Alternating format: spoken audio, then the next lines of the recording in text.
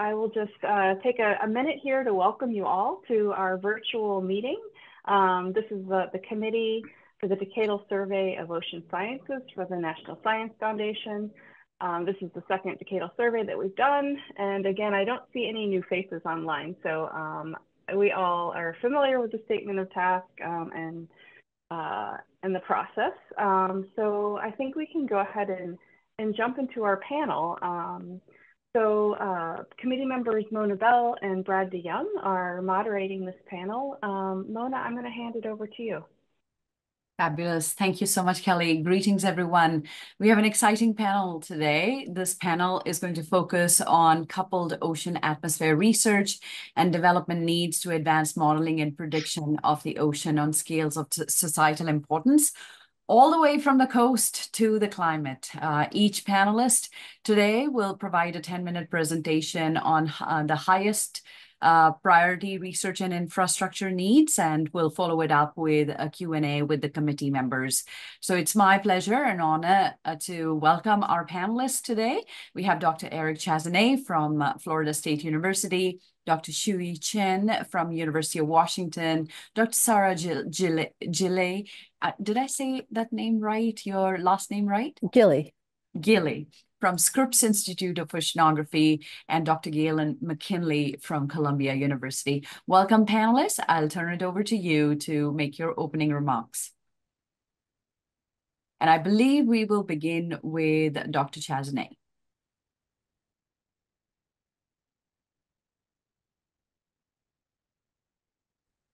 So can you share the screen, or what do you expect from me at this point? Sure thing. You're welcome to share the screen. You should, Kelly, Zoe, is share screen enabled? No, it's not. It should be, yes. Now it is. Okay, thank you.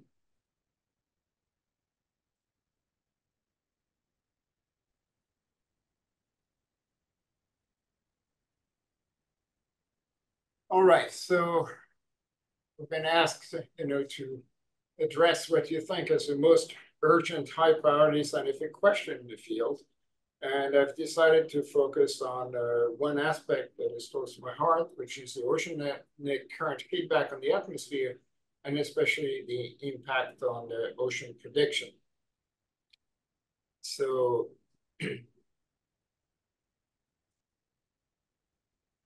current state of the art for ocean prediction is routine systems that are run ocean only with prescribed atmosphere, provide forecasts for the next week to 2 weeks at the most. There's the European system, Mercator, the HICOM GOFs at Navy, the Blue Link in Australia, and you also have another HICOM based at NOAA. What I would say state of the art is probably the Navy ESPC coupled system at 1/25th degree, which is about 3 kilometers. And then what we have is, so all those are fairly short integration with data assimilation. You do have decadal climate integration of a coupled ocean ice atmosphere with a resolution about 1/10 of a degree, which is about 8 kilometers at the equator. And more recently, there have been some prototypes, the global and basin scale on the what I call kilometer scale models with tides. Talked about the MIT GCM globally, the NEMO code, French code, the HICOM, ROMS, and so on. So the impact in general of increased resolution in coupled system has been well documented, and that really reduces the bias. One aspect I'd like to emphasize is the fact, at least for the ocean, the ocean current feedback on the atmosphere really corrects some bias by providing a needed energy sink mechanism, the so-called eddy killing effect. But one statement I'd like to make, it really is strongly dependent on the horizontal grid spacing that the numerical model is using. So here is an example from a publication about 4 or 5 years ago, where on the top, you have 2 eddy kinetic energy observations, either from satellites or from drifters. And at the bottom, you have two simulations. And it doesn't really matter which model it is, but the main point is on the left, the simulation used absolute wind, meaning that the ocean current is assumed to be zero, and the wind stress is computed from the atmospheric winds only. On the right is something that's a little more realistic, where you actually take the ocean current and compute the stress by looking at the difference between the wind velocity and the ocean current. And the main point is that if you, two things. So first one is that in the case of relative wind, you can see that the eddy kinetic energy inside the domain pretty much everywhere is wiped out. This is what we call the eddy killing effect.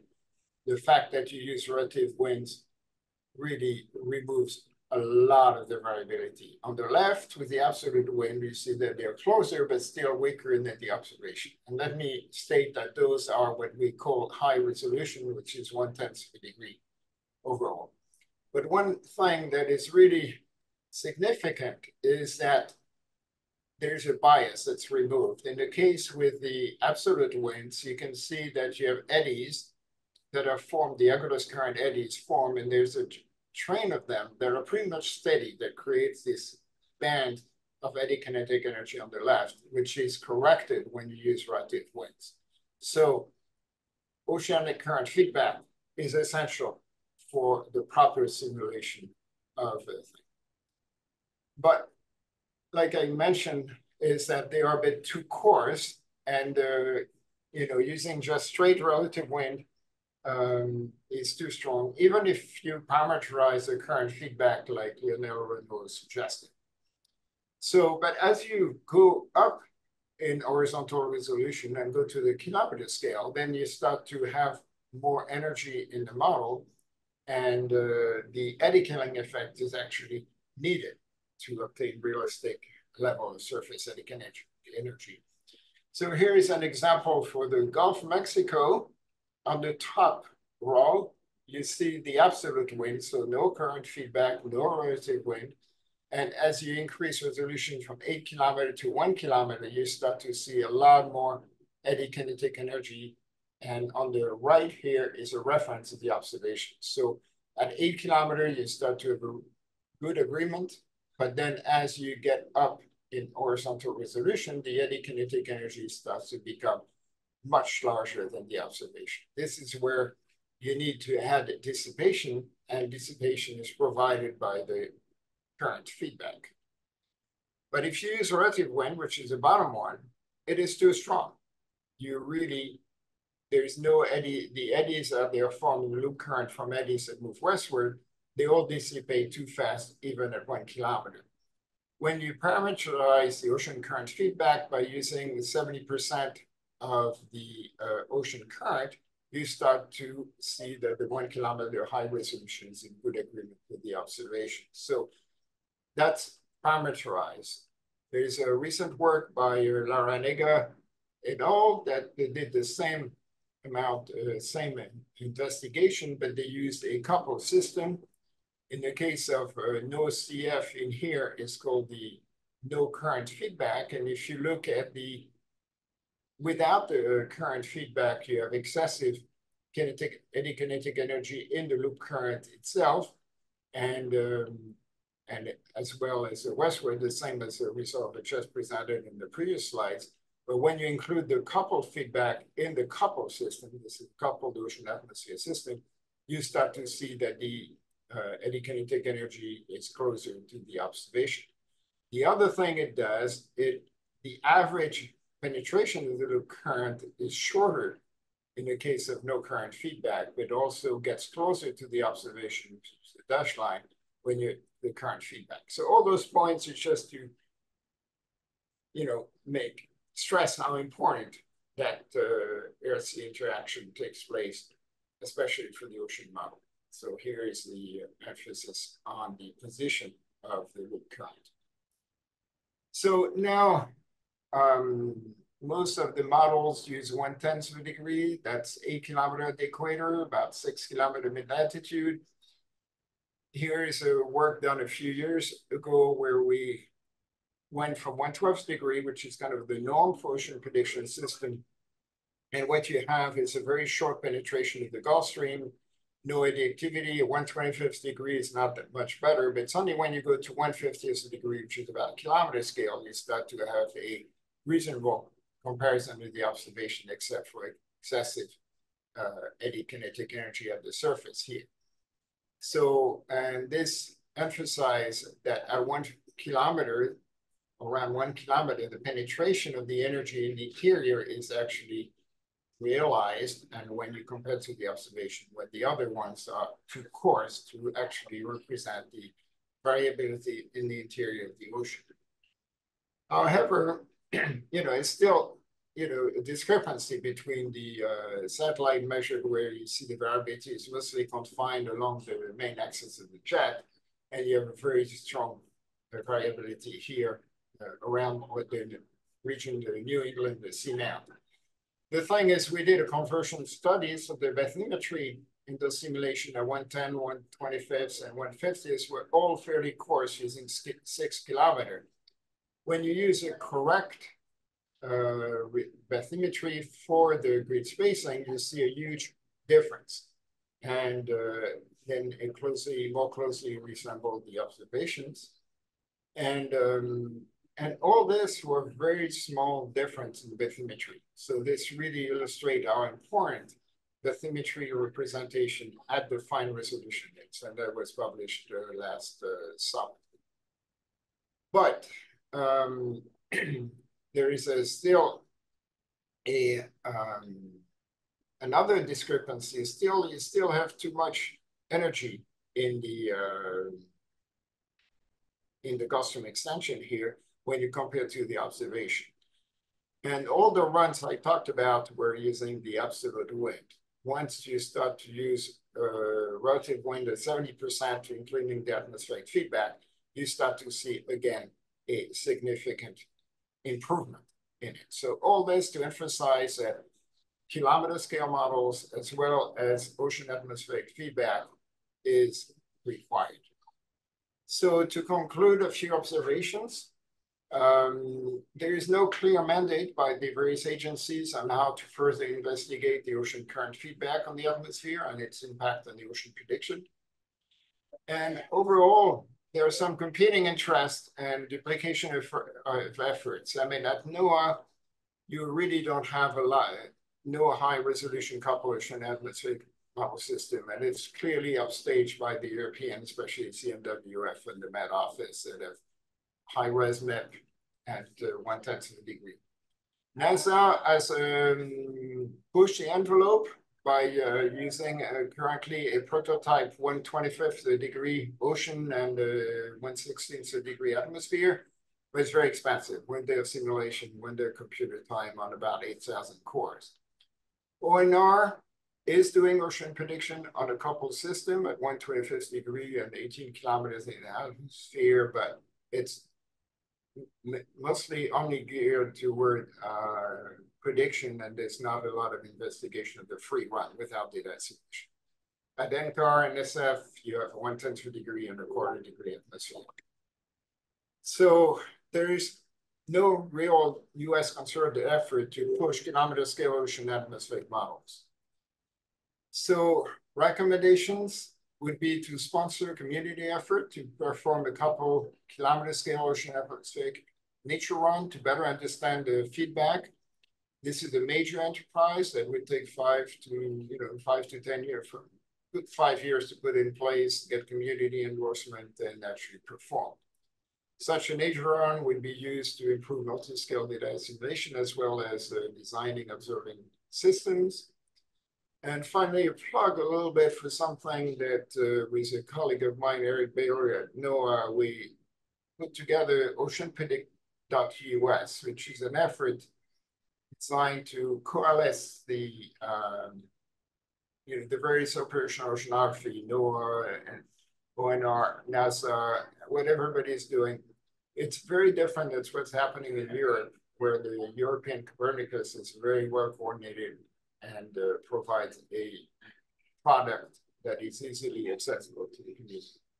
So I just, here's a webpage, oceanpredict.us.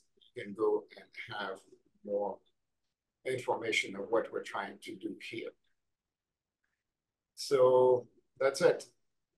All right. Fabulous. Thank you so much, Eric. That was very helpful. Shui, you're next.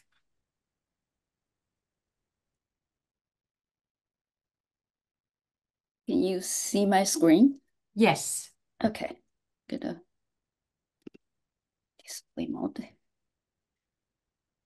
Okay, well, thank you for the opportunity. So my 10 minutes-ish will be focused on observing the coupled ocean atmosphere for advanced Earth system science. So I have put some of the points that I like to make at the beginning to address this multi-scale ocean atmosphere interaction that play a critical role in global weather and climate continuum.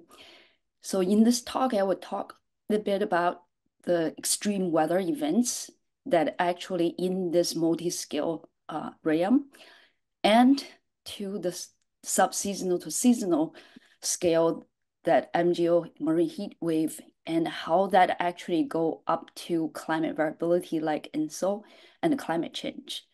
So the question is, air-sea exchange.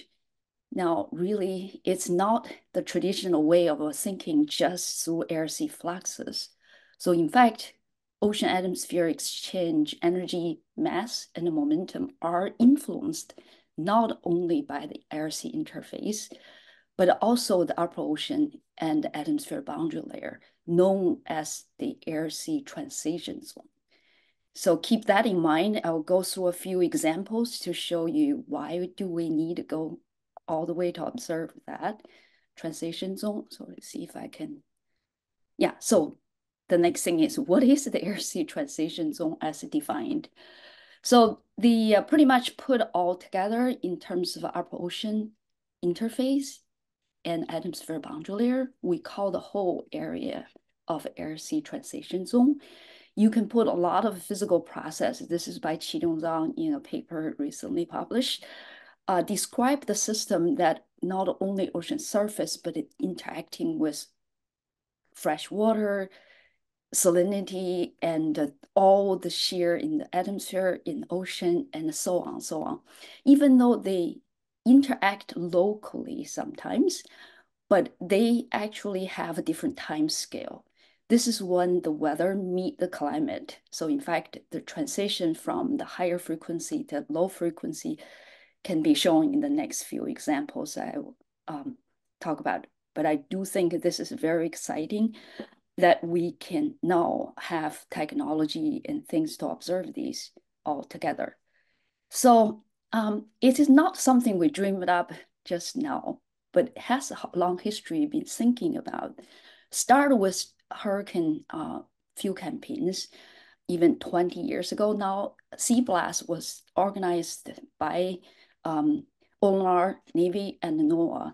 So we had multiple aircraft observations, really tend to observe. This is a Sea Blast that observe all atmosphere side and surface. So the question at the time on the upper ocean as well. So the question at the time is how surface waves affect air-sea fluxes, because ocean surface in the high wind regime is not a standstill. It's very dynamic. I'll show you a second. The other one led by the ONR is over the West Pacific, deal with how the upper ocean tropical cyclone-induced cold wave can in turn influence tropical intensity and forecasting the hurricane structures. So fast forward with this, because we so far having hard time to actually putting things into the in situ at ocean surface.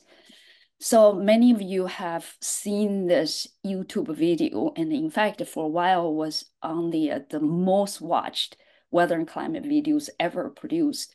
This is ocean surface looks like by a sail drone inside of the storm. So that pointing you to the new technology, that uncrewed platform, adding a huge capability for us now to address this problem in its totality. Ocean surface is not standstill. In fact, sometimes sail drone sees it as a vertical. So you can get to over 100 feet height in terms of ocean surface waves. So having this in mind, I want to give you a few more examples how these can actually upscaling to a much larger scale. So this is a field campaign conducted in Indian Ocean 2011-12. We flew aircraft, P3, NOAA P3, and this was a joint program with NSF, Navy, and the DOE and DOD. We did airdrop sounds, drop sounds, and ocean sounds. Try to map out cross ocean, very large scale basin, to map out the way so you can focus just to the left two panels. And that is the air atmosphere boundary layer and the upper ocean. And then you can tell the different regime with very low winds versus very high winds, and over a few weeks apart. We can describe them in much more details when we actually put them all together. But again, that's just the one field campaigns.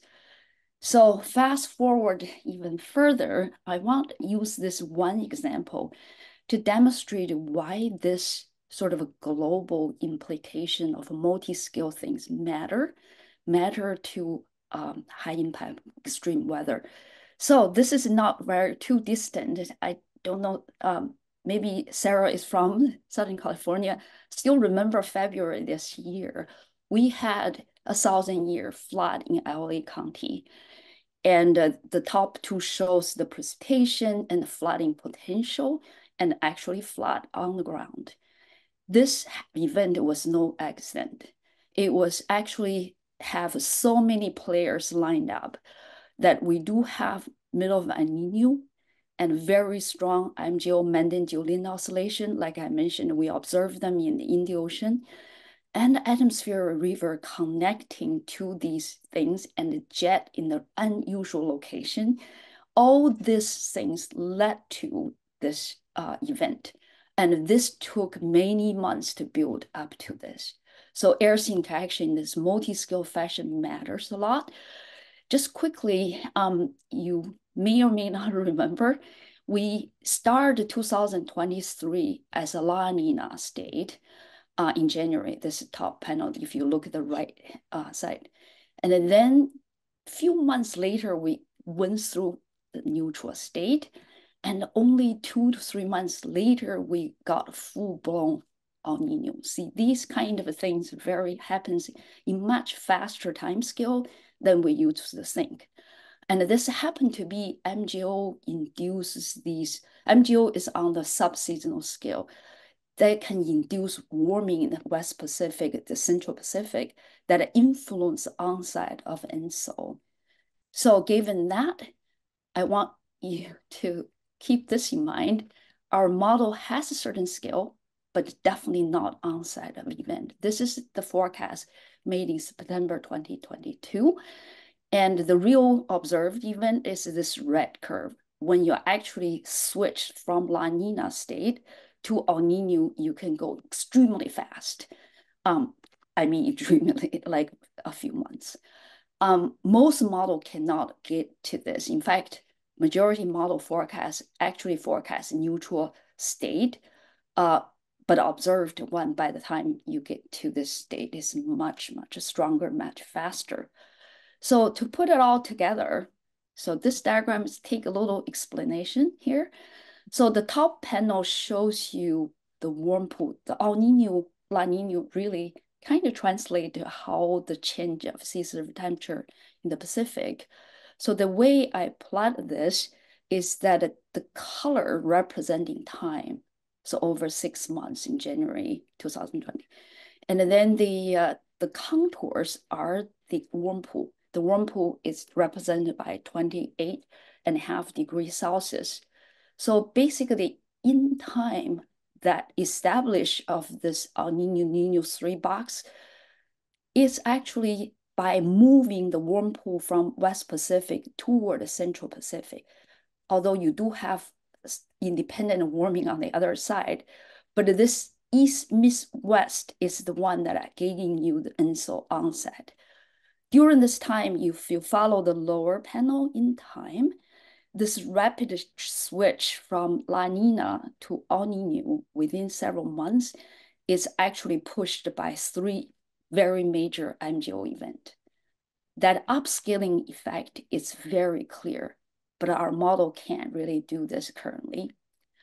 To summarize this quickly, just give you a sense of how this multi-scale in mechanism works. So in first, you have MGO dump a lot of rain on the ocean surface and a strong westerlies. And then in the East Pacific is a strong trade wind. Once the rain dumped into the ocean, it created a huge amount of freshwater pool, and it generated a active density current in the ocean. This time, the ocean takes over in the next several weeks, actually moving this warm pool by having a very large scale ocean density current against the surface wind. This is a really important one to keep in mind. This kind of a coupling change upper ocean stratification barrier layer. There are a whole lot of dynamic going on. We usually have hard time to observe water against the winds, have a huge amount of importance to final state, which is the upstate to the ENSO state. And at that time, when you move the water toward Central East Pacific, you can relax trade wind. And this process is truly multi-scale. You start from a shorter time scale, upscaling this in the next several weeks by ocean itself, even though the wind from MGO is already subsided. And then eventually wind respond to the SSD gradient. That takes months to do, right? So I want to leave you with some thoughts about opportunities that NSF can have in terms of supporting this tropical observing in terms of an air-sea interface zone.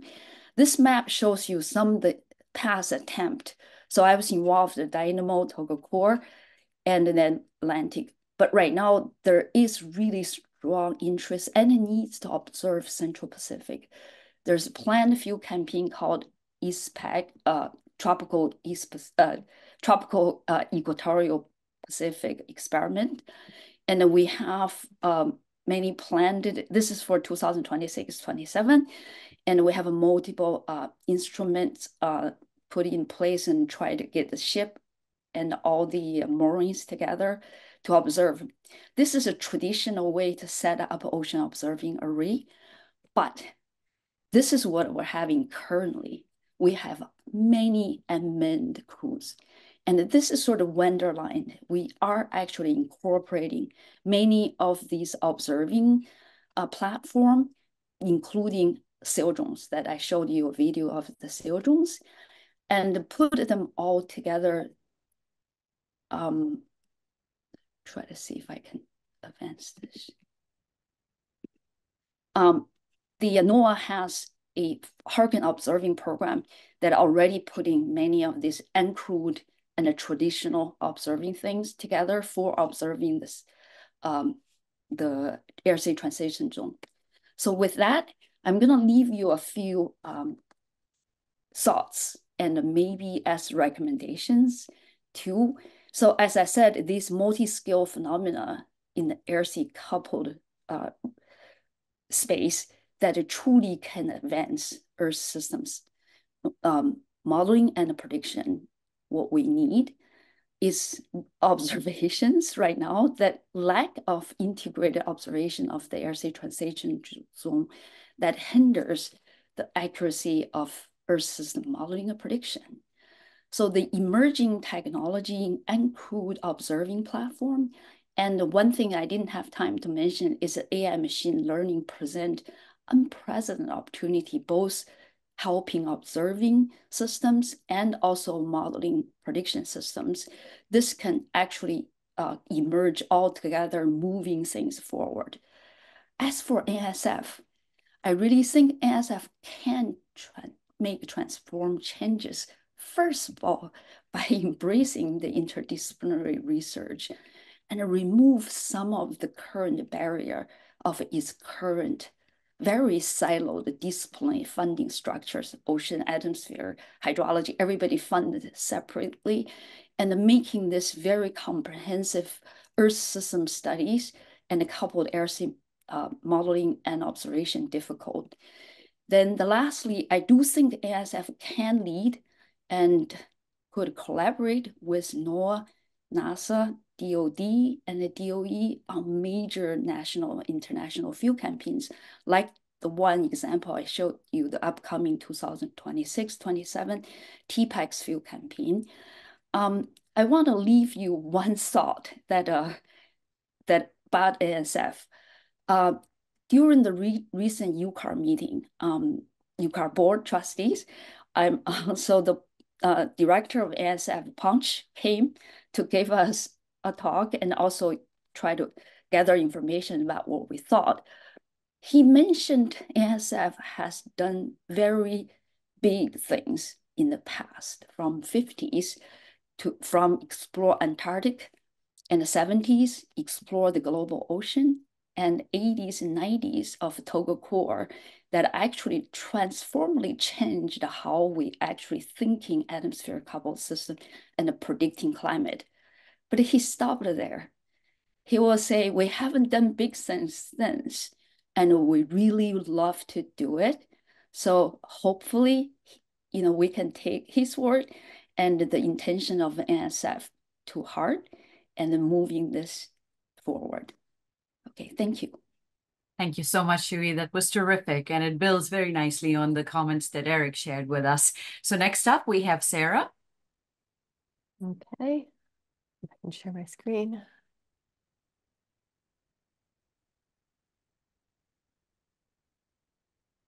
I think that's working.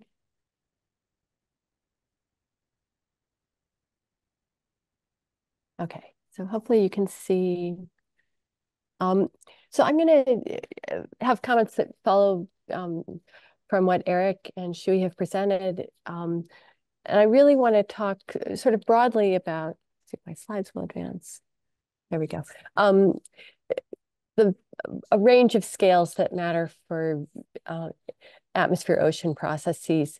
I'm going to draw a little on discussion that happened for Ocean OBS 2019. So the community effort to really think about observing system needs. And I think, so this was a plot that was put together for one of the community papers for that, led by Megan Cronin, and it was really the product of quite a bit of community discussion at the time. It highlights the range of processes that feed into thinking about how the ocean and atmosphere talk to each other. And it extends from, on one end, anthropogenic global warming, which happens over very large spatial scales and long time scales, and has really small net heat fluxes. So something that's hard to detect, but large in scale, to processes that are much more rapid and smaller scale. If I'm just going to highlight the basics here. If we were only interested in the anthropogenic global warming, we could do that with Argo floats. I'm currently sitting at the SOCOM meeting in Princeton, New Jersey. We're talking about biogeochemical Argo floats. If all we wanted to do was measure the net increase of the reservoirs into the ocean system, we would put out floats and we would see a net increase in heat and a net increase in carbon in the ocean. And we'd be able to pin down with reasonable precision the gains or changes in the ocean over decadal timescales. But that perspective clearly misses a lot of what's also happening in the ocean. We can get changes in heat, freshwater, pH, carbon dioxide, nutrients from profiling floats, but we're not getting the processes that feed into that. And just to illustrate that, here I'm showing work from a paper led by Veronica Tamzet that compared two moorings in the Southern Ocean. One is the Australian mooring, the SOFS mooring, and the other is an NSF mooring, the Ocean Observatories Initiative mooring, which was out for a little while. And for a period of time, they had overlapping measurements. So the time series here shows the changes in heat flux over time for 4 years, I guess, at these two mooring sites. And you can see that the annual cycles are really similar at OOI in orange and SOFS in blue. But what really matters, in fact, the only thing that matters in these is that there are really enormous short-lived events. And so if you look at what causes deepening of the mixed layer, major heat loss events at these sites, it's pretty much determined by the few largest events that happen at each site, and not by the annual average. And what that means is that if we really want to understand not how much heat is sequestered into the ocean, but why it's sequestered, we have to be measuring in a way where we can see short-lived events that basically come from one major storm that's bringing cold air from the Antarctic continent into this area. And that requires a really different observing system than the Argo system. So when we look at this whole picture, we're really concluding that the weather systems that disrupt our lives that come from the ocean, and that to capture the full range of processes, we need to probe this full range, everything from small scales to large scales. And these small scale processes will have a rectified effect on our large scale climate change. So out of Ocean OBS came the Observing Air-Sea Interaction Strategy Working Group, OASIS, which is co-led by Megan Cronin and Seb Swart in Sweden and Krista Marandino in Kiel. And OASIS has identified, after going through a lot of community discussion, 3 major themes, grand ideas.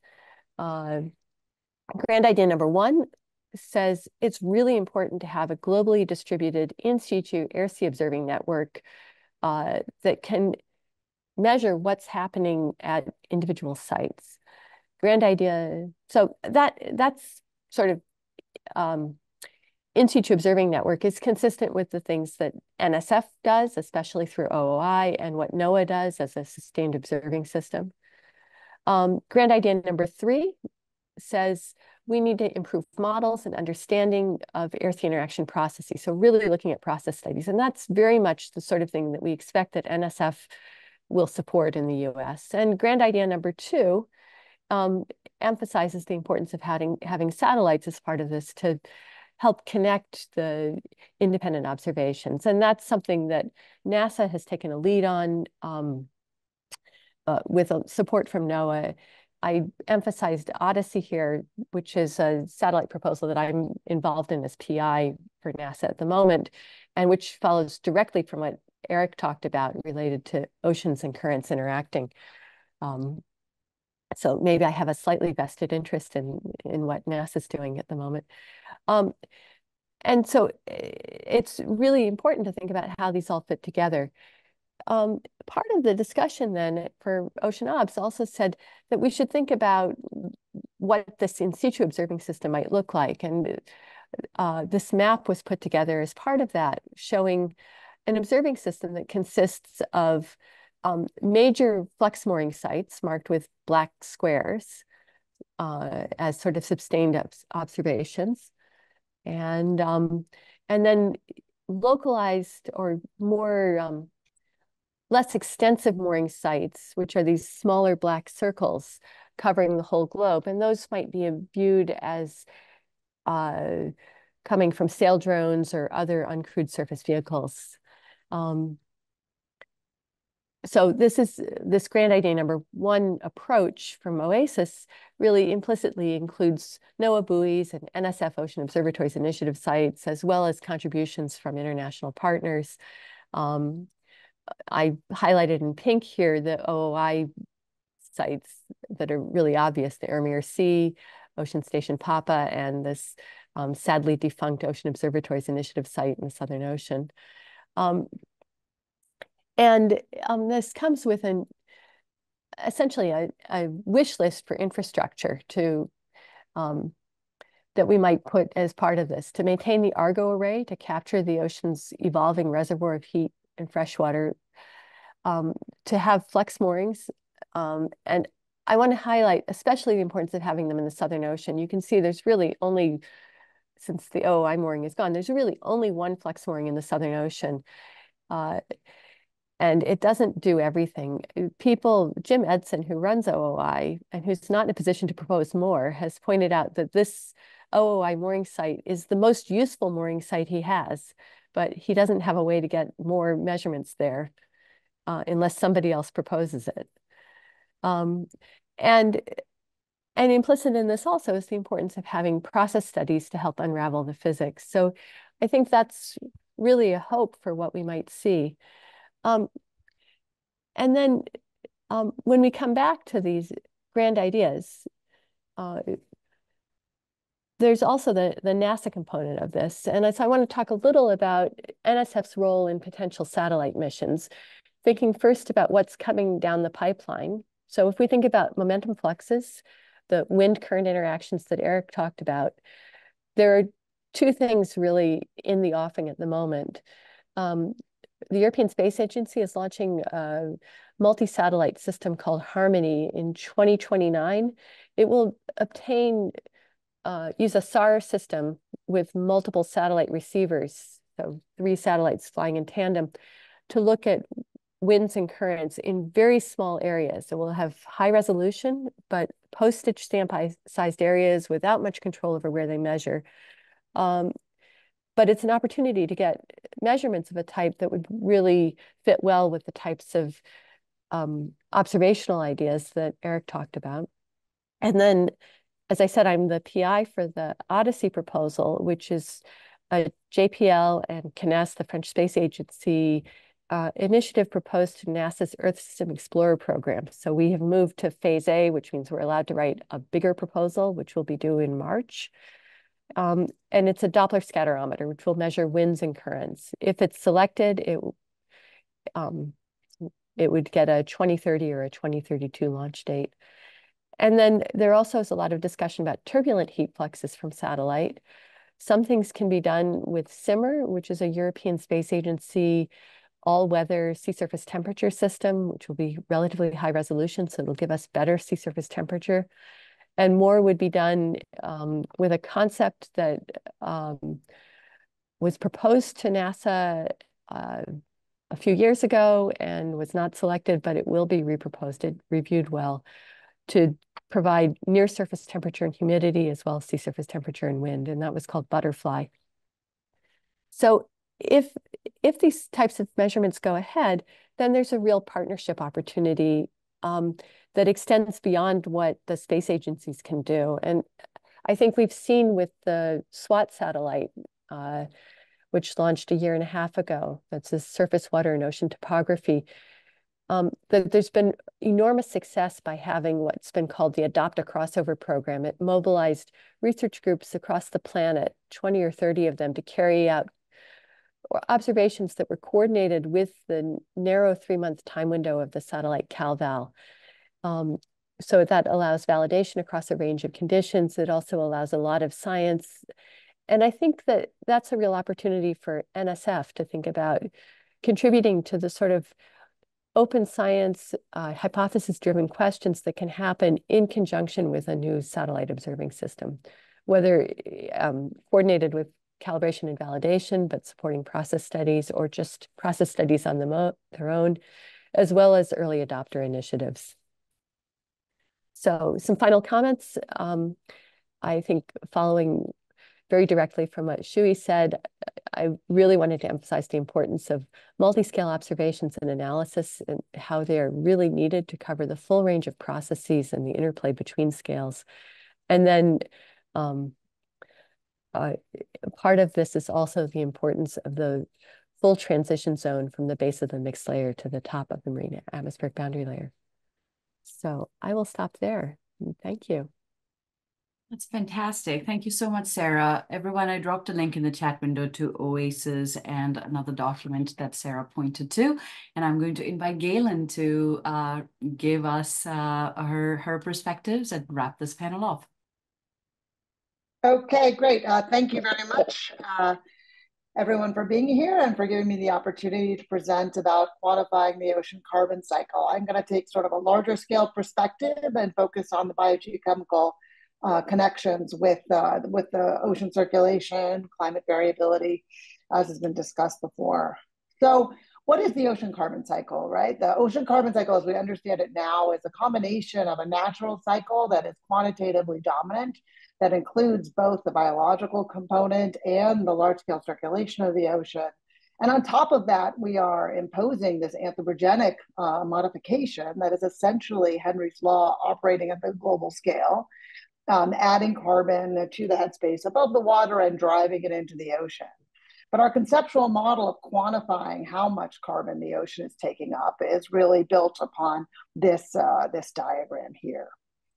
This is, of course, a global mean perspective, right? It gives you sort of global mean profiles from observations and a large scale view of the kinds of processes. But in fact, we all well know that the real ocean is something entirely different, right? So this is from the Echo-Darwin model. It's a simulation of air CO2 fluxes, with blue being into the ocean, red being out.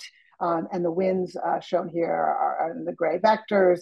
And you can see the very high frequency variation that's occurring, as well as the large scale latitudinal distribution of the fluxes. So this is, as has been shown in the previous talks, as with all things oceanographic, very difficult to observe, highly variable across multiple spatial temporal scales. But what we know is that these fluxes add up to a significant climate service, right? If we add up these fluxes, integrate them over the whole globe, and compare them to the fossil emissions, we know that the ocean cumulatively since 1850 has taken up about 37% of all of our fossil emissions. With the land use and land sink being approximately equal, only the ocean is a net sink of carbon from the atmosphere, and so is really critical to mitigating climate change. And we know that this is going to continue to occur in the future. And so really understanding the future of climate change is strongly dependent on our ability to understand the ocean carbon sink. How do we quantify the ocean carbon sink? And this is something that I would say our oceanographic community has done a great job on in the last several decades, at integrating these three key approaches and coming to a level of agreement that I think is consistent with what Sarah said about this very long time scale. If all we cared about was sort of the large scale accumulation of carbon in the ocean, we know how to get that. But I think, as I'll try to make the case to you, we really need to know this a lot better than we do right now. So the three methods are interior observations taken from hydrography. From this, we can take multiple tracers in the ocean, and from this back out how much additional carbon is in the ocean due to human activities. This gives us decadal closure of the global budget and is important for model validation. But of course, because it's hydrography, we can only get a global estimate approximately decadally. So if we want higher frequencies, we need models. And models also give us, of course, the capacity to do what-if studies, ask questions about mechanisms, and to make projections for the future. We'll never observe the future, as everybody here knows well.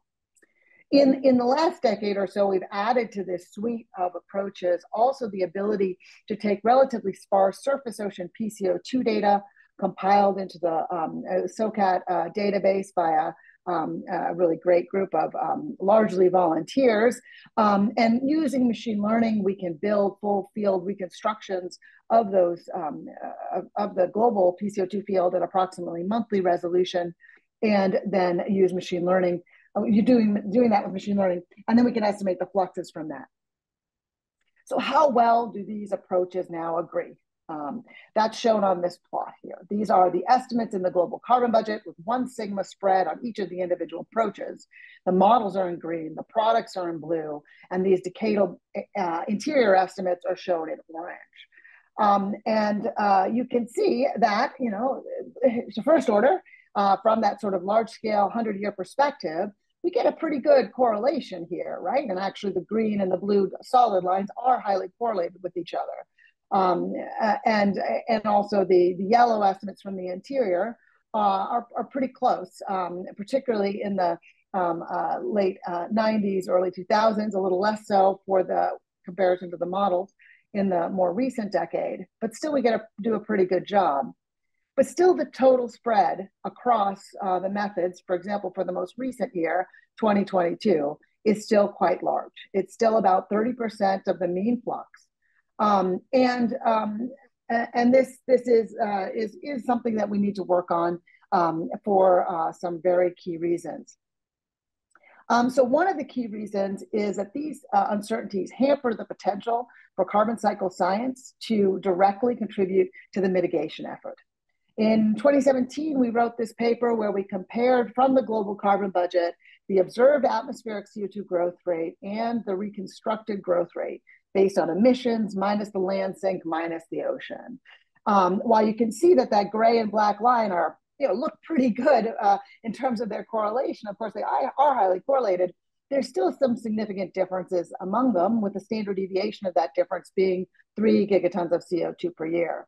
If we propagate that forward at 1 sigma or at 2 sigma, and then compare that to what would happen to these trajectories if we had a 0% per year cut in emissions or a negative 1% per year cut in emissions, you can see that it would take many years for us to detect and be able to say that, yes, those cuts in emissions made a difference in the atmosphere, right? We're going to be telling the people of the world, well, give us 5 years, give us a decade, and we'll tell you if those cuts you've been making have been making a difference. That time scale, that long tail of our ability to really detect change in the ocean, in the global carbon cycle, is not well matched with the Paris Agreement that requires a 5-year, recommitment to cuts. And so we need to cut the uncertainties here, particularly in the land sink and in the ocean sink, in order to make ourselves better able to really say, yes, we can see those cuts due to mitigation. We can tell you that those cuts made a difference. And I think that's a really important societal service that our science needs to provide. The other thing I want to note, those were global estimates of the sink. And now if we just look spatially resolved at 1 degree resolution for a particular month, here we have just a kind of comparison in 4 images of 2 different products and 2 different models. And the local differences in these are massive and are at the same scale as the long-term mean fluxes, right? So though we can close the global budget, locally we have much, much higher uncertainties. And so as we want to go down to regional carbon, really understanding the processes that are driving this in detail, really understanding, for example, the potential to be a baseline for marine carbon dioxide removal is really going to be challenged here. So we're hiding a lot of our uncertainties basically by averaging it globally. And if all we cared about was the global, maybe that's sufficient. We have to decide how good we have to get. But there's a lot of promises, I think, being made at these higher resolutions that we're not ready to meet. Also, we know the ocean sink is expected to change significantly in the future. This is just looking at CMIP6, a variety of models where we could see that to first order, the ocean sink is going to parallel the emissions trajectories. If emissions go high, the ocean sink will grow. If emissions go low, the ocean sink will come down. There remains spread among these estimates, which we attribute here a lot to the mean state uncertainty in the current models. But also, of course, these predictions about the future of the ocean carbon sink can be no better than our mechanistic understanding of how particularly the natural carbon cycle responds to climate change. The majority of the change that we're seeing here is simply the change in Henry's law and a kind of a first order steady state circulation, no change in ocean biology to first order, and we can get kind of consistent estimates. But of course, there's so much uncertainty in the biological pump and in our circulation. So because right now, as I said before, our model for the ocean carbon sink is really just the right-hand side changing, and we assume that the left-hand side is essentially constant with climate to date. And I think we have good evidence that that won't be the case in the future. So just looking at circulation examples here, we are beginning to see how variable circulation, such as the rapid array, the hydrographic estimates that are made at high frequency, can be coupled with much lower frequency estimates of the anthropogenic carbon content, and we can estimate how these two interplay. This is one estimate. There's a lot of uncertainties here. But even here, we see a compensation between changing anthropogenic carbon content in the ocean and changing circulation. So in order to really understand the mechanisms, we need to break apart those compensating processes, be able to model them with greater fidelity, and be able to make better projections. I think the biological carbon pump, which is certainly not the area that I focus on personally, but is a really important area of uncertainty. So our current estimates of just the mean biological transfer of carbon to depth are between 5 and 12 plus petagrams of carbon per year. So, order one spread in those estimates. We know there's a huge suite of processes involved, but we're not really able to constrain them based on our observations, process studies, and satellite observations. The divergence in the satellite, just the NPP products from satellite is really nicely illustrated in the middle panel here, just wide variation, what that is. And of course, as I said before, if we don't understand what's going on now, we're not going to be able to make good future projections. This is under a moderate emission scenario, showing that the change in export production across several different models is either basically zero or something like 10 to 15% or even greater decline.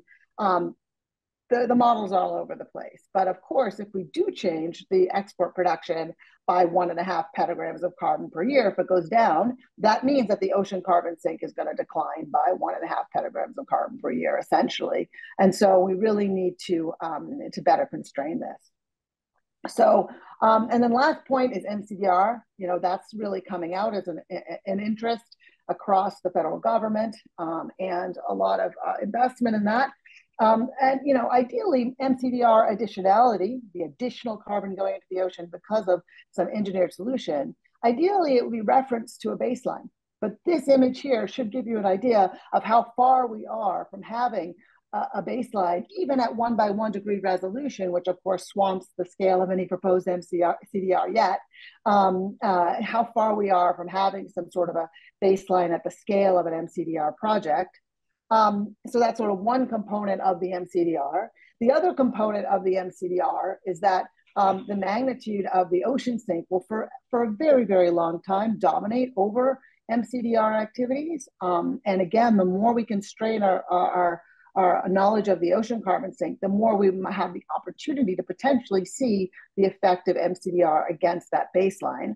Shown here is the total spread again, and then from a recent paper, the reference on that got lost on the slide, from Powis et al. 23.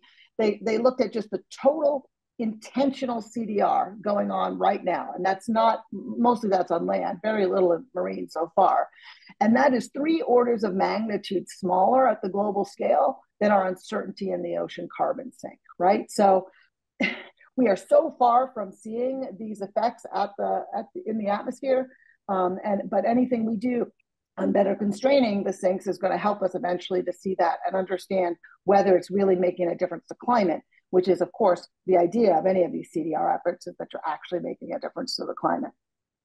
So my last slide is then a proposed decadal challenge here. The question is, how do diverse physical, chemical, and biological processes combine across scales to drive the ocean carbon cycle? We need to narrow our estimates of the annual integrated sink to within, I would say, at least plus or minus 0.1.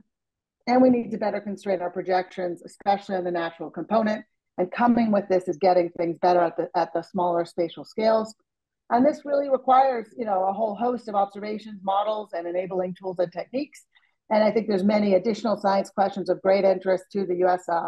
Population and scientific community, such as MCDR, such as heat uptake and sea level, such as ecosystems and fisheries, and even including glacial and interglacial mechanisms. So that's what I had to share with you, and I'd be happy to engage in the conversation. Thank you. Fantastic. What an insightful panel. Thank you all so much for your perspectives. Brad, I'm going to turn it over to you for the next part of our panel discussion. Thank you, Mona, and thank you, everyone. And thank you, Galen, for in my view, offering an integrative perspective on developing what Shuyi, you were offering as the need for a grand challenge because I think it's one of the kind of considerations we have on the table to try to frame some small number for the oceans community of grand challenges that NSF could contribute to. So I'm going to open up to questions and kind of run through them. And but I'm going to start by basically asking the first three speakers to kind of consider Galen's grand challenge and ask Eric and Shuyi and Sarah if that fits within your kind of view, where the interests that you presented kind of would intersect to contribute to a grand challenge in the carbon space, or whether there could be separate grand challenges here. So maybe Eric, Shuyi, and Sarah, and then we'll go around for questions.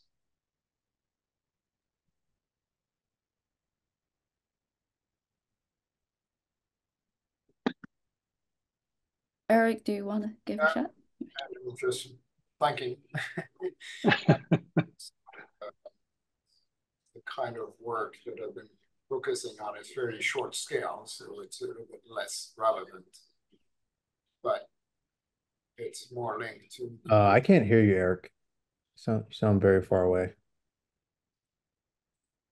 Okay, can you hear me better this way? Yeah, that's better. Okay. So I mean, since what I emphasized was more short term, still trying to deal with how to link, but we do just how high resolution and fine scale air-sea interaction affects the carbon intake, I think would be very relevant here. Yeah, okay. Yeah. Shuyi? I think I want to sort of add to a lot of things being discussed, but wrap around on the physical process itself. That's multi-scale, but how fundamentally air and ocean, atmosphere, ocean exchange, including the gas phases, right? So in the last several decades, we build a lot of tools and model. I do a lot of modeling work as well. So we find a lot of these gas exchange actually build it into the air-sea interface with waves, ocean surface waves that inject sea spray and a whole lot of process.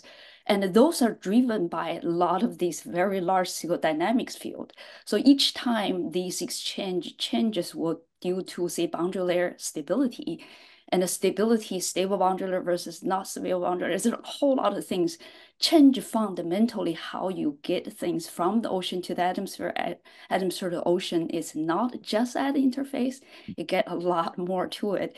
I think we'll learn more, but I definitely thinking that actually the multi-scale aspects doesn't just apply the weather climate we talk, but the climate change itself, including the gas exchange, that has a lot to do with what we do understand in terms of physical process. Our model needs that. We need to observe this as much as we can. Hopefully this would put it into this grand challenge back again.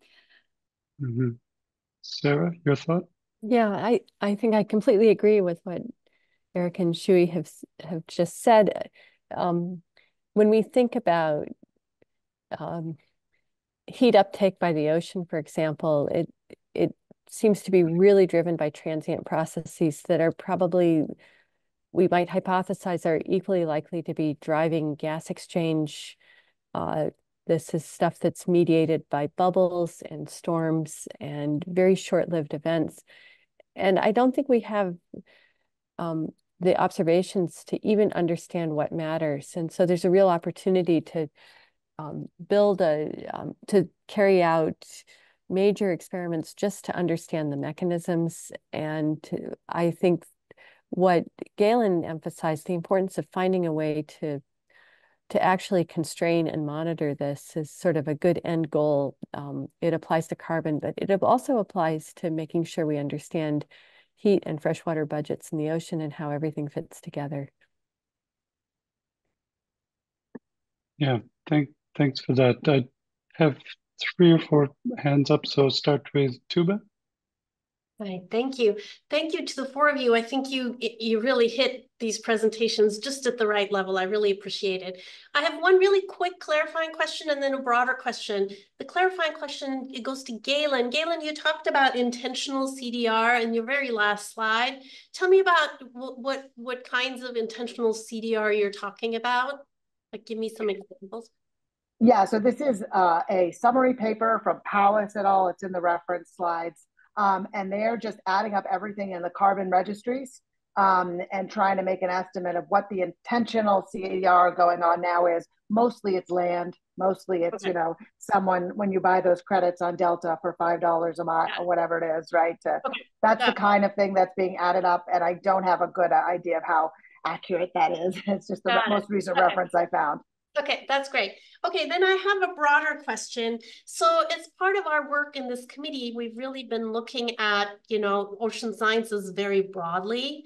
And as part of that, you all might have read our interim report. We looked at things like ocean drilling and really more broadly, maybe paleoclimate, right? Marine geology for the purposes of sort of reconstructing what the past climates of the Earth were.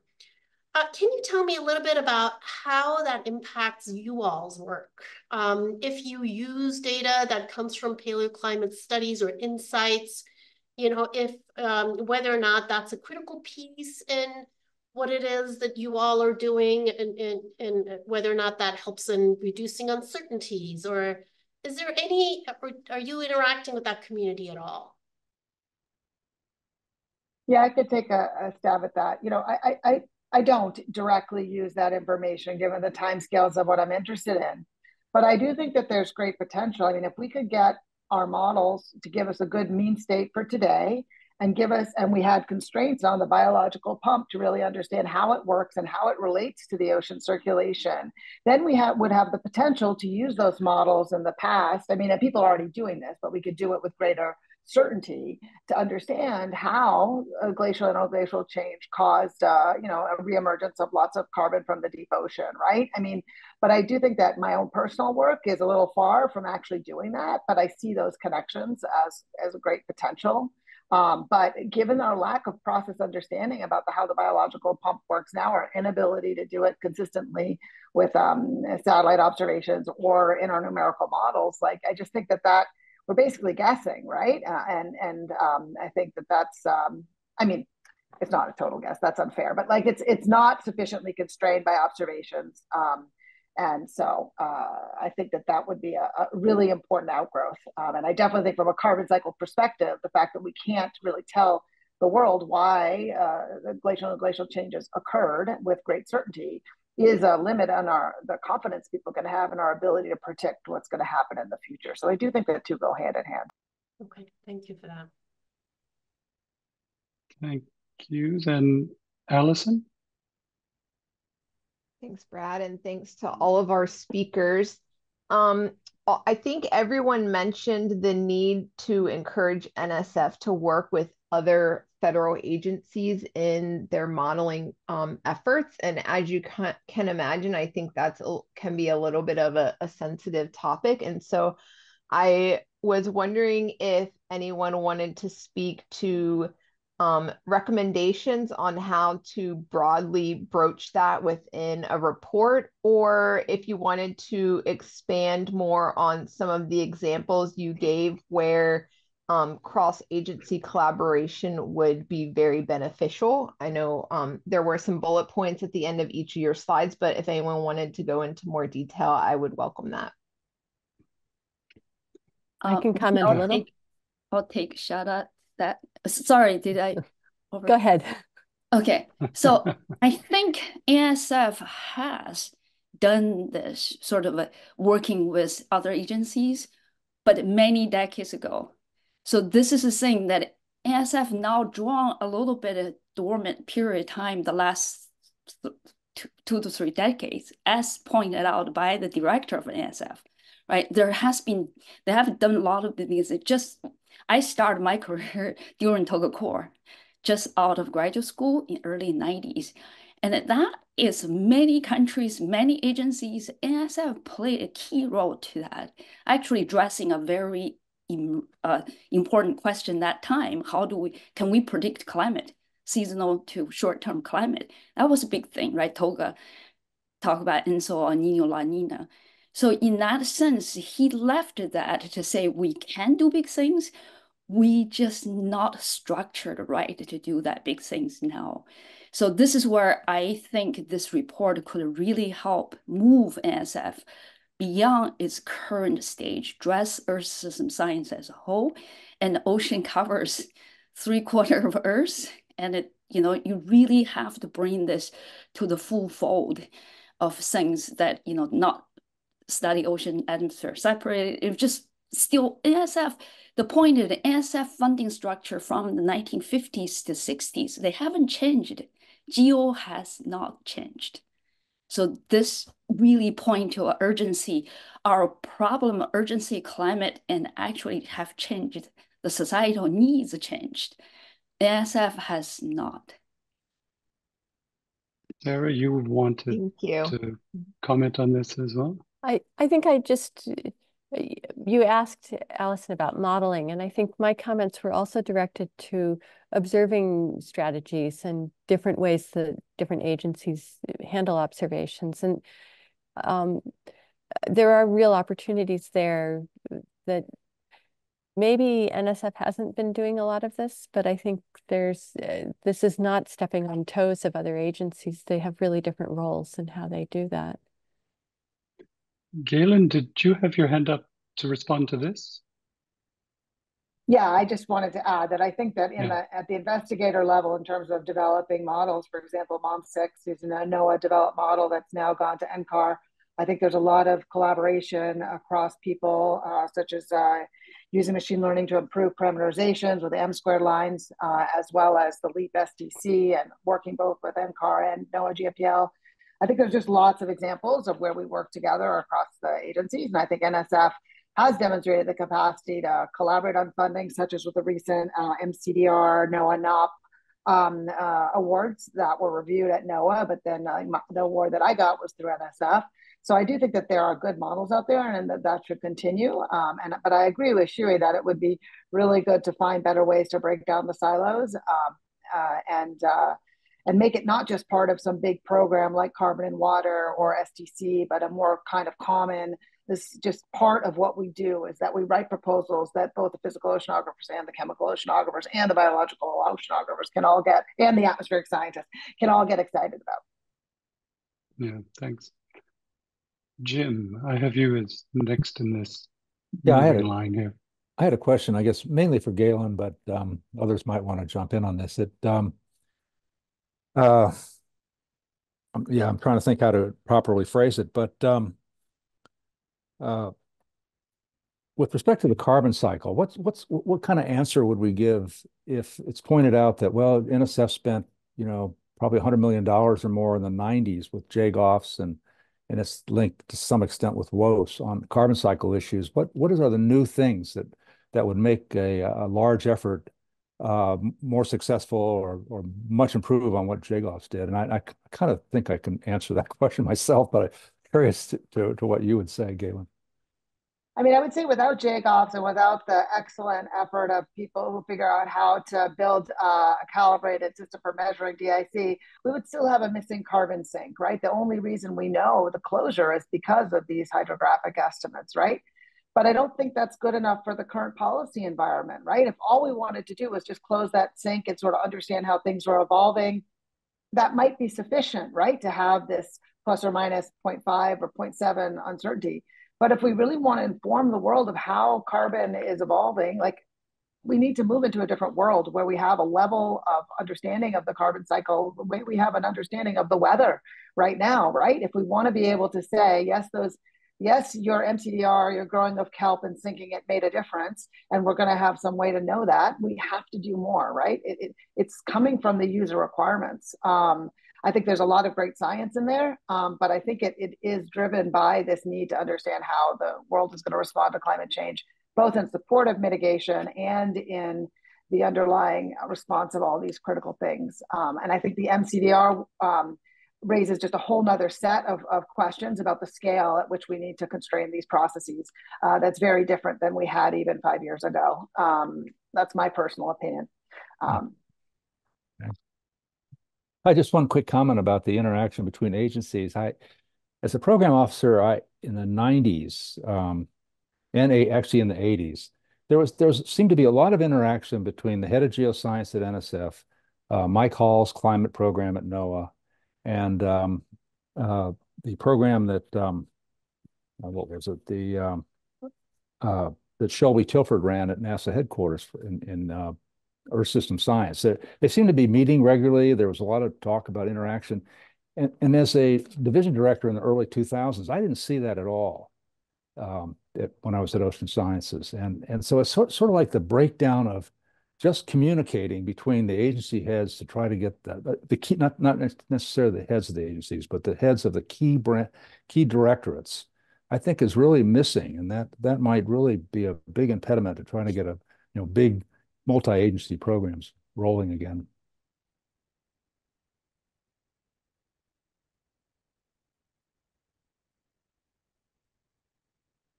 Sorry, Ajit, I'd muted myself. Thanks, Jim. Thanks, Jim.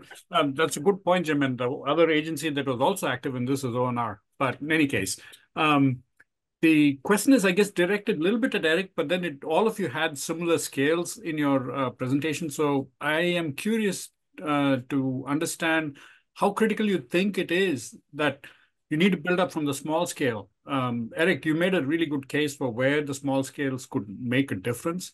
And yet a lot of the questions that we are dealing with right now are at the large scale. And I just wonder your sense about how you're building up, how good we are at the large scale models without understanding the small scales. So, I mean, there are a lot of processes that are not resolved by the current models that need to be taken account. And I gave some examples to that extent.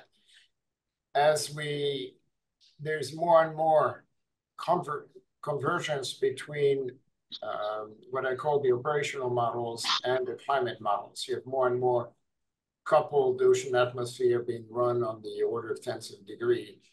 But what I'm trying to emphasize is that we go to the next step. I mean, 1/10 of a degree, which is eddy resolving for the ocean, was a threshold. But there's another breakthrough is by resolving sub-mesoscale features that feed on the larger scale that need to be understood. And if you want to make any further progress in being more realistic, you need to really push the resolution and put the effort on it. But it is very time consuming, as well as the community needs to be, you need the expertise to be able to do that. And they're becoming so big, those numeric models, that you really need to think about how to analyze them and how to extract useful information out of them.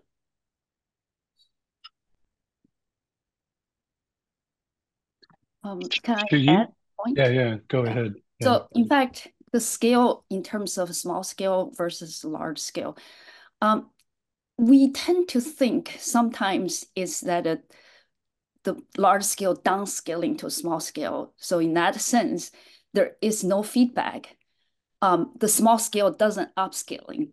So the example I gave you on the ENSO prediction, so the precipitation rainfall, it's on the mesoscale daily time scale, but they accumulate into a very large scale. And after rain so much in the Central Pacific left this big pool of fresh water drives the density current. It's much larger scale now, right? They last much longer. They feed right back to ENSO, the onside of that. So if the model can't really get that process in the small scale right, then the next scale is not going to feel it at all. So this two-way interaction of these very high frequency things we just recently began to realize because our model got better In fact, the original discovery is recent thing using HiCom with fully coupled wharf. We realized that process can upscaling. So this is where I would say if we're thinking multi-scale, it's sort of a two-way street. And without these processes getting right, the next scale may not be hopeful to get it right.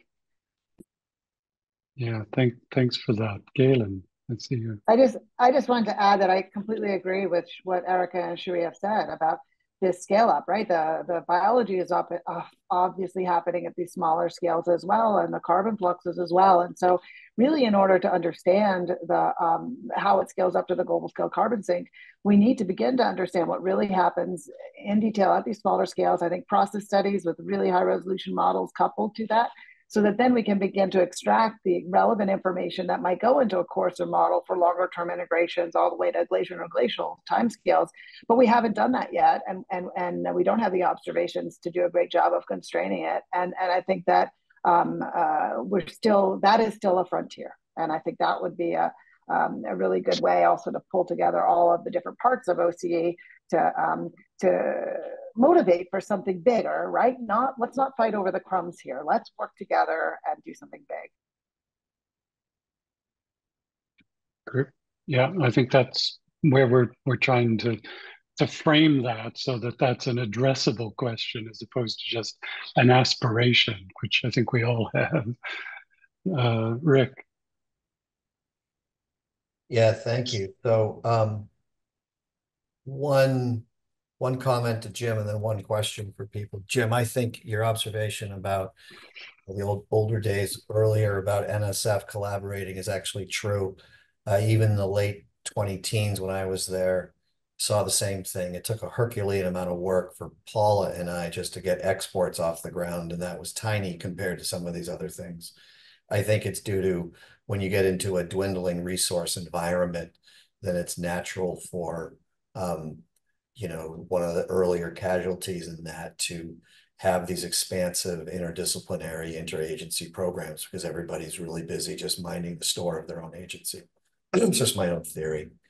Question to the panelists, literally all of them, although Shui, Sarah, and Galen mentioned NSF in particular. I haven't heard a lot about TIP today.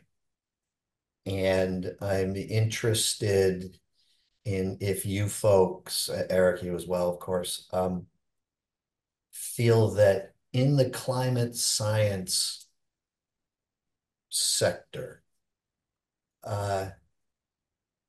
anything about TIP? You guys get up in the morning saying, hey, let's see what TIP has to offer. Is TIP making a difference? Can't wait to go to the TIP website and see what else is going to be coming down the pike.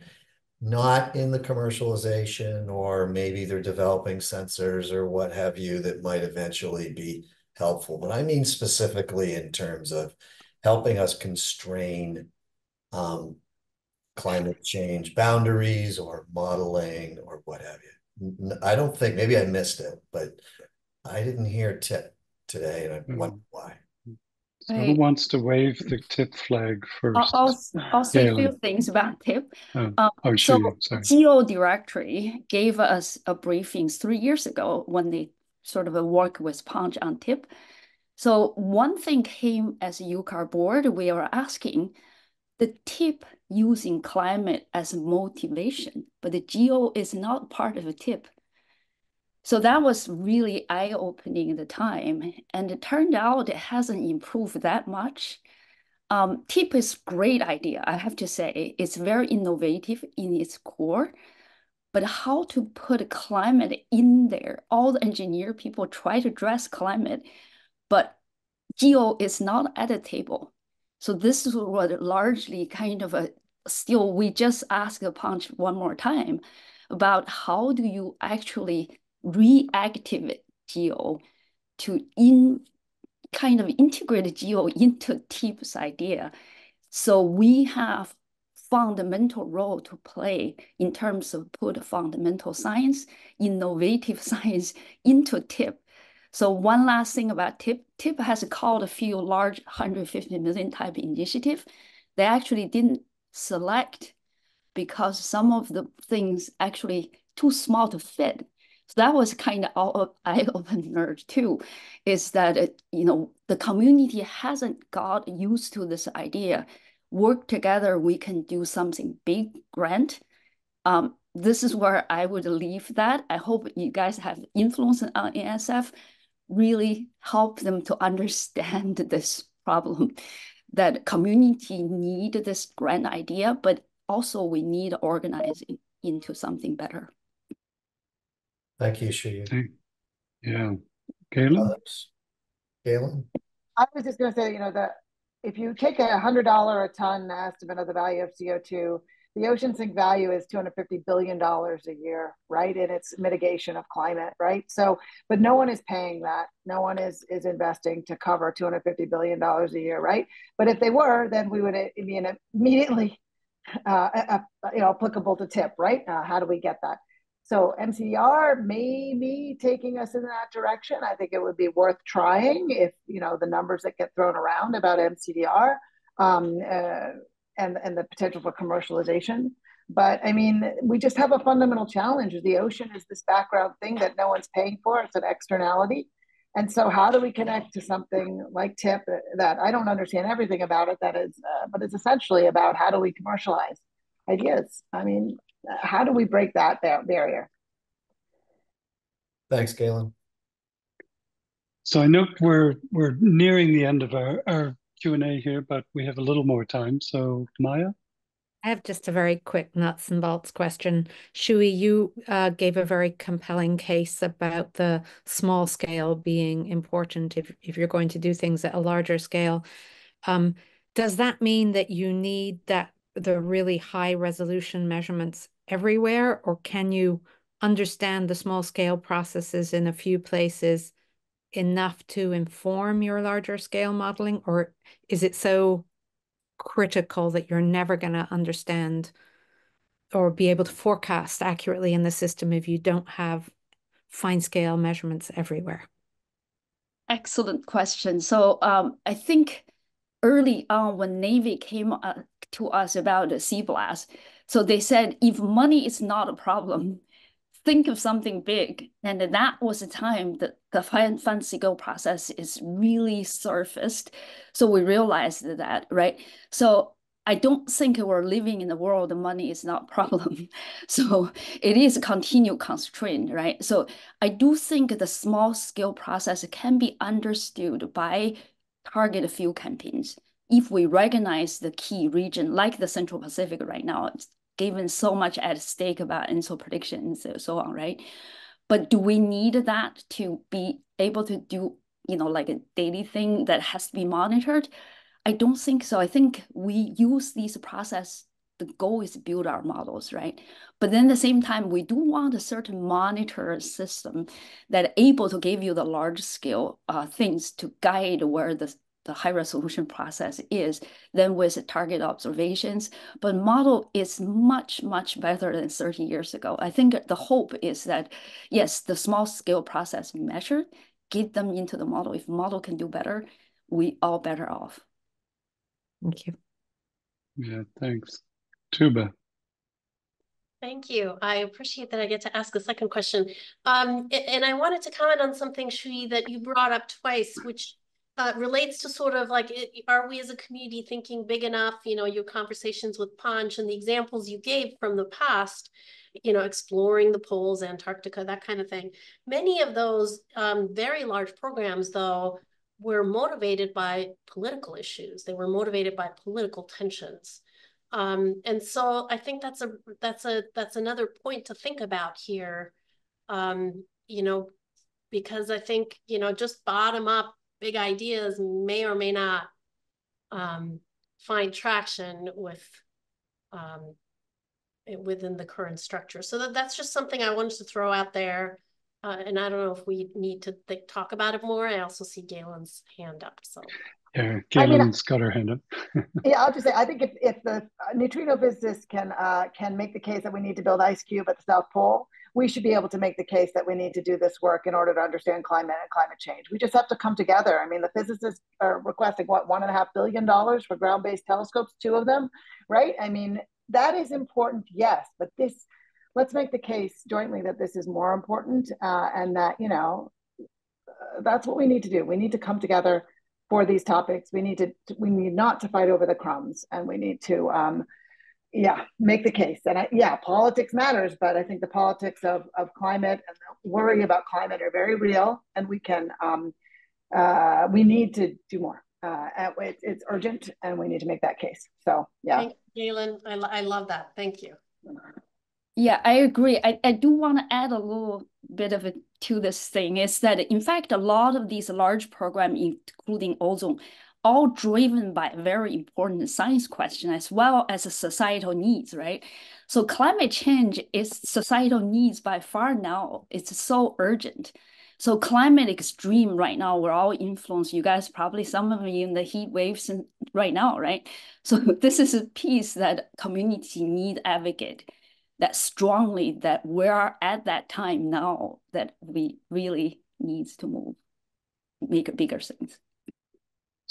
So I think this, thank you for that too, because I think this is a really good kind of global scale perspective on the wider climate issue, but also kind of the need for this committee to kind of frame a set of questions that pose grand challenges that aren't just abstract, but are seen as societally relevant. So I think that's our kind of collective challenge here. And unless there are any kind of burning final points or questions, then I'll suggest we've kind of finished this session. Thank Mona, thank all the speakers, all your contributions. We really appreciate your input, and we'll be kind of working with the comments you've made and also the presentations that you've given for, that some of the details there we can work from. And